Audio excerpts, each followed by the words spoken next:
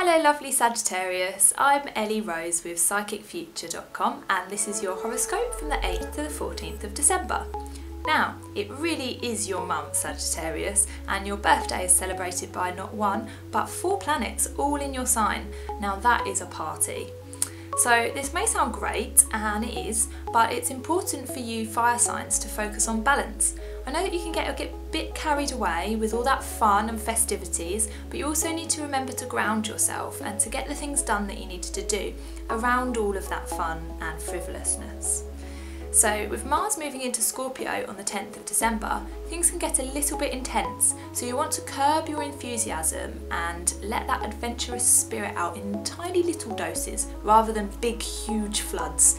Make sure that you're grounding yourself with rest and reality, keep everything in perspective and keep focusing on your goals as well as having a good time. So my advice to you this week, Sagittarius, is again, just have that balance and still have a good time and enjoy the festivities, but also make sure that you've got a bit of an earthy sensibility as well and that you're still getting the things done that you need to do. So thank you very much, Sagittarius, and I will see you next week. Much love.